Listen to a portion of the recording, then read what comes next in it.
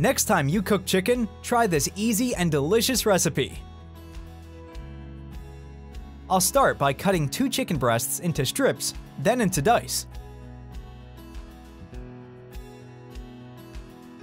Once that's done, I'll put everything in this bowl, add 3 eggs,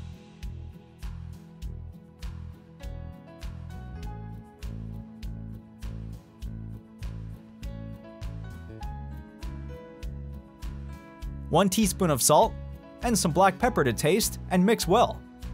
How do you make chicken at home? I'll add parsley to taste, 1 tablespoon of mayo, and mix again.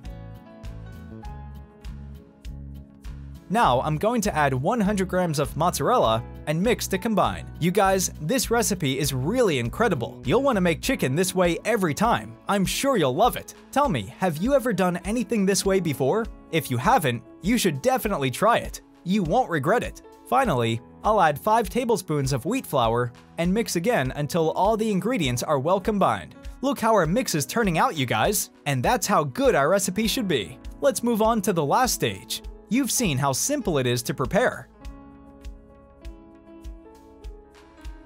I'll add oil to a pan,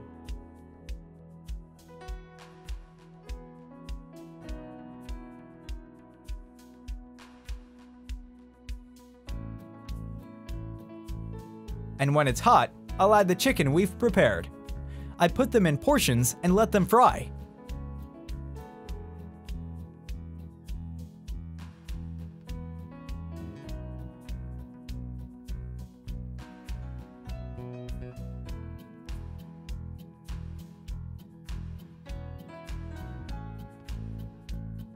When one side is fried, I turn it over to fry the other.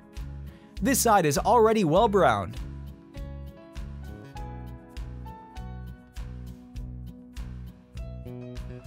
And our recipe is ready.